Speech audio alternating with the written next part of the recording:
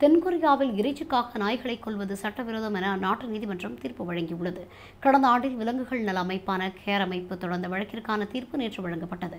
அந்த தீர்ப்பிலேயே இவ்வாறு குறிப்பிடப்பட்டுள்ளது. அத்துடன் நாய் இறைச்சியை தயாரிக்கும் புசியான் பண்ணை உரிமையாளர் குற்றவாளி என தீர்ப்பளித்த நீதிமன்றம் அவருக்கு அபராதம் விதித்து தீர்ப்பளித்துள்ளது. தென்கொரியாவில் நாய்களின் இறைச்சியை மக்கள் விரும்பி உண்ணும் நிலையில் இறைச்சிக்காக ஆண்டுதோறும் 10 லட்சம் நாய்கள் கொல்லப்படுகின்றன. இந்நிலையில் கடந்த ஆண்டு விலங்குகள் நல அமைப்பான கேர் அமைப்பு புசியோன் நகரை சேர்ந்த நாய் பண்ணை உரிமையாளர் மீது நீதிமன்றம் வழக்கு தொடர்ந்தனர். அதில் எந்தவித காரணமும் இன்றி நாய்களை கொல்ல தடை விதிக்க வேண்டும் என்று கோரிக்கை விடப்பட்டிருந்தது. அதனையடுத்து இந்த தீர்ப்பு வழங்கப்பட்டது. இதற்கு கேர் அமைப்பு தனது வரவேற்பை தெரிவித்துள்ளதுடன் தென்கொரியா முழுவதும் இறைச்சிக்காக நாய்கள் கொல்லப்படுவதை தடை செய்ய வேண்டும் என்றும் அந்த அமைப்பு வலியுறுத்தியுள்ளது.